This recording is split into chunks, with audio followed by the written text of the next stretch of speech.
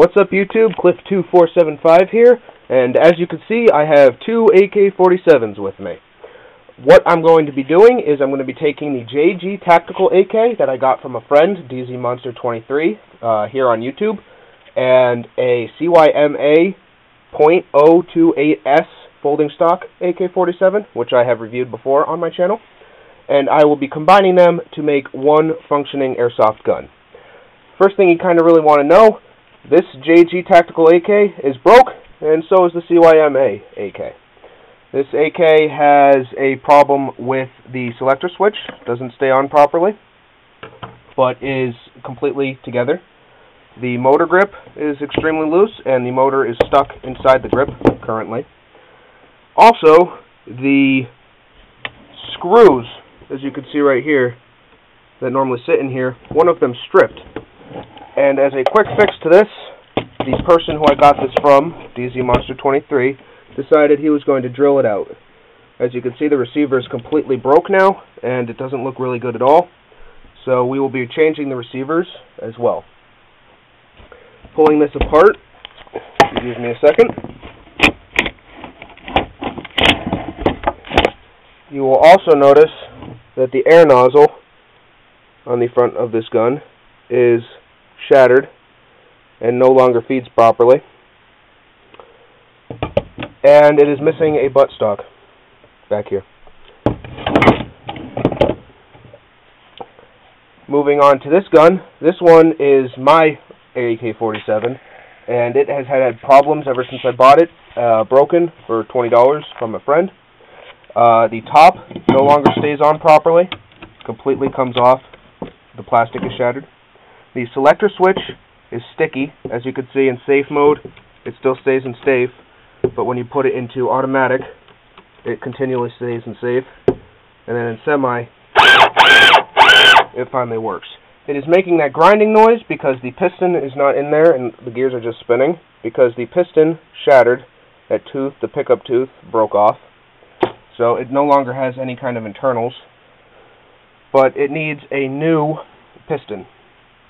So, pretty much what we're going to be attempting here is we will be taking the front receiver of the JG Tactical AK, and we will be attempting to attach it to the back receiver of the CYMA AK, and we will be attempting to take parts out of this gearbox and put them into this gearbox, and hopefully we will have a well-made, functioning AK-47 by the end of the day.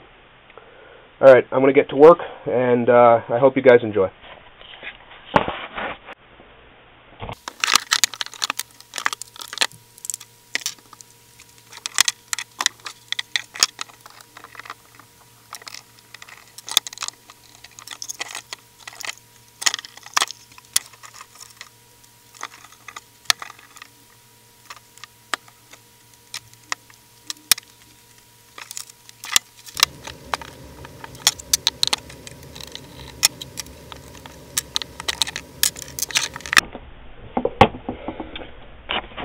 Alright, so I've got this broken down into pretty much the basic component parts.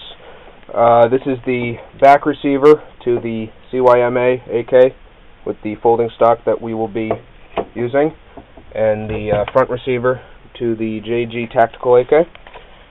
It appears as though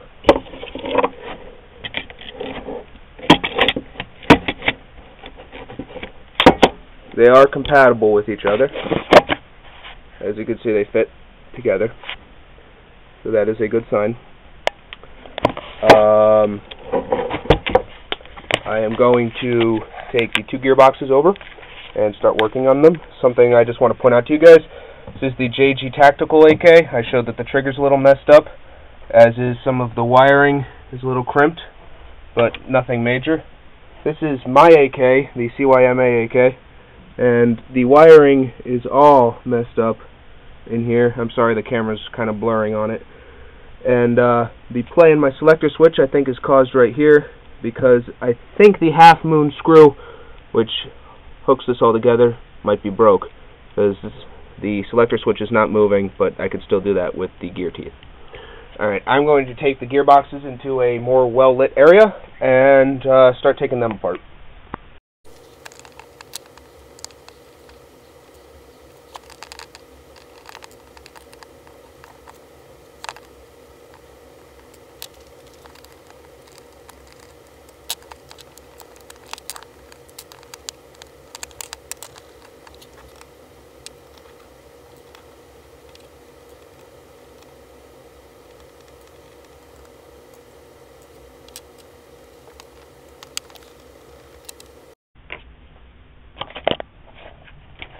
Alright, so before I crack my gearbox open, I just wanted to show you guys.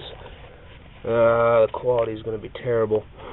Alright, but as you can see, well, maybe not, it's kind of blurry, but I was right about the half moon not being set properly. So you can see that's twisting, but the teeth are not engaging on the other side. Right there. See? So the half moon is a little bent. Just wanted to show that to you guys.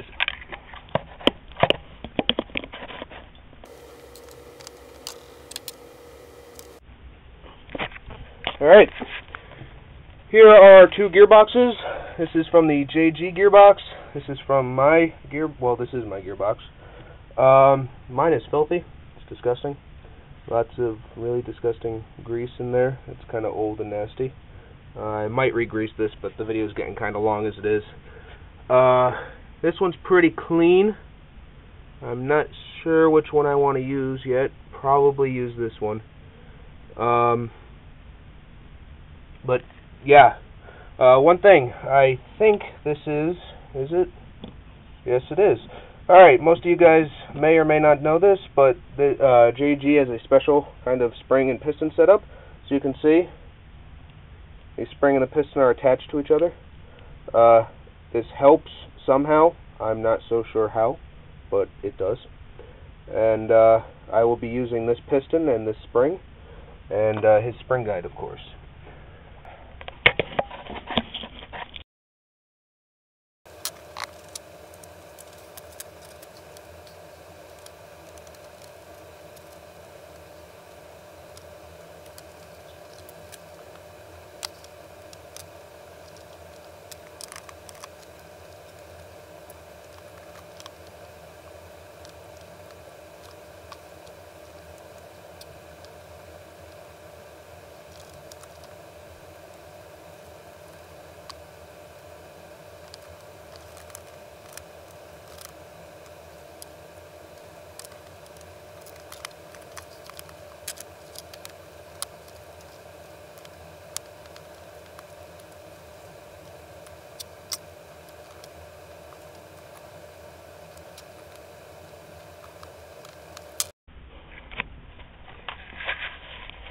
Alright, sorry about that. I think the camera was off center for it.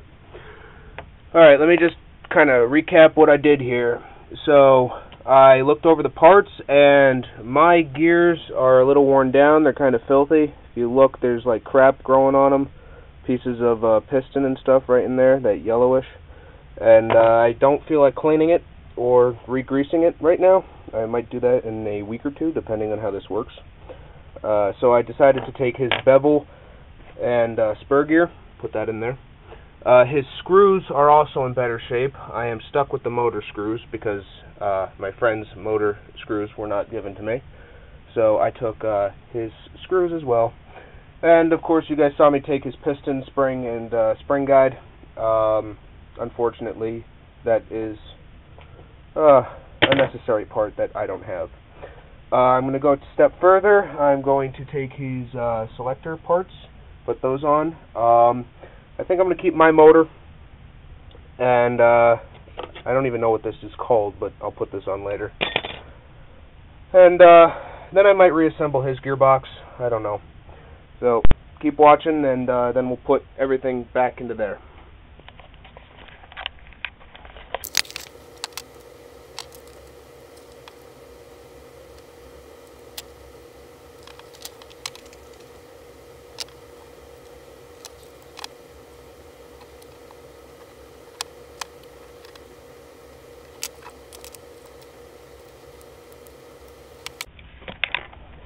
Alright, and as you can see, I now have my fully reassembled gearbox. Okay, I'm going to go take this back over to the other table. I need to start a new video because it is now borderline a half hour, and that's how long my camera can run for. I will speed it up, of course, later, so you guys aren't bored out of your minds. Real quick, to avoid questions later, these special little Torx screws you see here, not a lot of people can find a screwdriver that fits them. This is, once again, DZ Monster 23. This is his screwdriver. He also let me borrow. It is a Torx T8x60, made in Germany. Very fancy screwdriver. He bought it for like $5, I think. So not too expensive. Check Amazon. I think that's where he got it from. Alright, let me go reassemble the gun.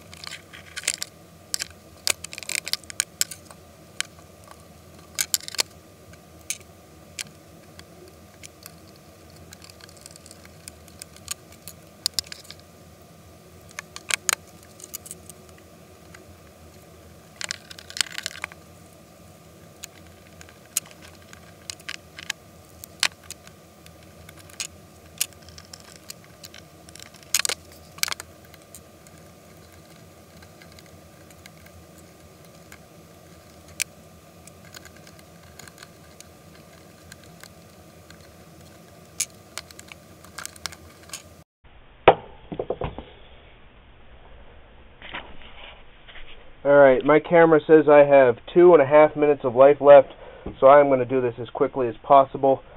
Everything is hooked together. I am glad it fit. Selector switch feels nice. The front end is on nice and tight. The charging handle actually works. So I'm going to put a battery right there in, and the battery cover, and I'm going to see if it actually works for me.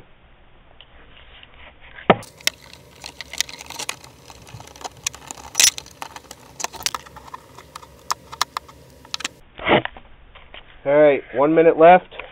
Battery cover was being a bit of a pain, but all AK battery covers are.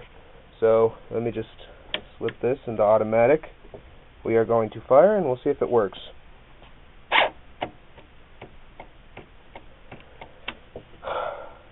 Alright, I think my battery's dead. I hope my battery's dead. This is Cliff 2475, I guess. Actually, you know what? I'm getting a new battery. Hold on. Okay, so I'm back. I got the battery I use for my Echo 1 M4 rifle. I don't know if it's charged, but hopefully there's just enough left where we could test this out. I also brought the original magazine down for my gun, and as expected, it fits in there rather fine. So, here we go.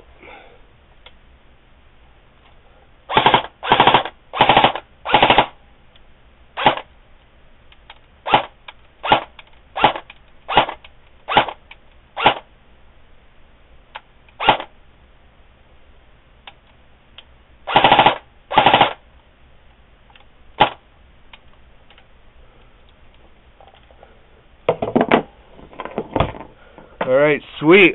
It works. Well, guys, this has been my first custom build Airsoft video. I'm glad it worked out. And now I can say the famous words, I'm Cliff2475. Don't forget to rate, comment, subscribe, you know, whole 9 yards. Hope you guys enjoyed the video, and as always...